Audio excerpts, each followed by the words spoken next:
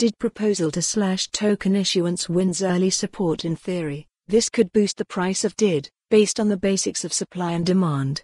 Community members of DYd, the large decentralized exchange, DYdX, for trading perpetual contracts, are voting on whether to slash rewards to liquidity providers, a move that could save the business $1 million a month in slow issuance of its DYd token. And based on the votes submitted so far, the proposal appears on track to pass. If passed, voting ends Tuesday. The governance proposal will reduce the amount of DYd given to liquidity providers per epoch to 575,342, a 50% decrease that amounts to about $1 million at current prices.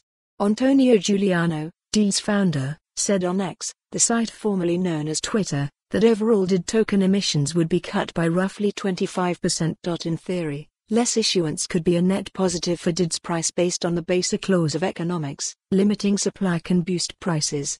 The change would be an overall positive for the community, per the proposal's forum discussion posted by Max Holloway, CEO of blockchain research and development firm Zenithon Labs. The price of DYd, the native governance token for the decentralized exchange, is up 2.3% in the past 24 hours, according to CoinGecko. Edited by Nick Baker and Bradley Kuhn. Sage D. Young is a tech protocol reporter at CoinDesk.